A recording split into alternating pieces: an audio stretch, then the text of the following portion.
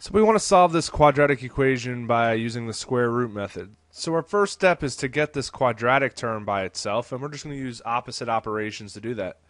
So we have minus 25 here. To get rid of that, we're going to add 25 to both sides.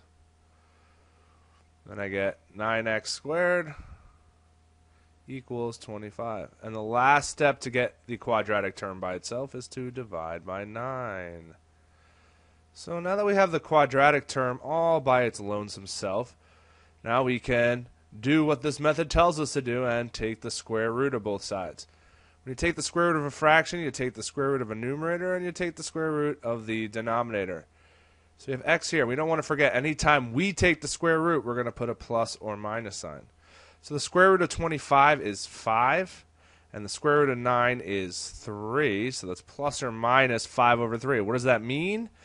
Well, it means that x could equal positive 5 over 3, or x could equal negative 5 over 3, because when you take a square root, we're not sure if what we originally squared was a positive or a negative, so we have to consider both cases.